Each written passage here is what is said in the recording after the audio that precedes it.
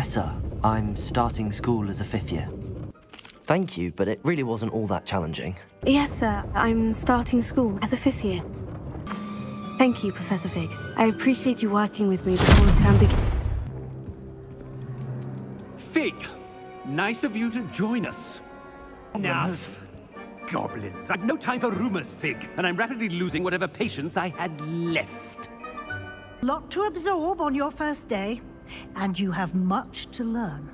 Happily, your professors have agreed to create additional assignments for you outside of class. You'll be up to speed in no time. They must also be prepared for what the future may hold. Hence the need for you to complete certain tasks as part of your education. When you have finished the tasks, return to me and you will be able to learn Descendo. Of the many other so-called disciplines taught here, divination is perhaps the most feeble, especially in its nonsensical practice of astrology. They are all in their own way dangerous, especially if one does not know how to handle them properly.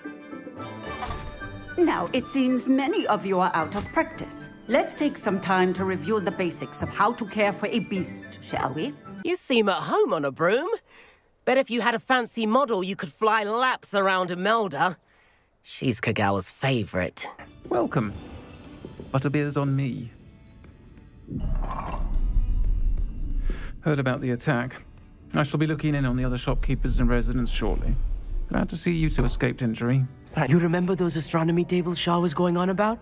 It just so happens I've been reading up on them a little myself. And it seems there may be one right here at Hogwarts. I believe we could use it to find hidden constellations. Ah, yes. A bit older than the others, aren't you? You come here with preferences and preconceptions. Certain expectations. Nice to meet you, Sir Nicholas. I know about the book you found and its missing pages. I may be able to help. Follow me, if you will. It's not too far.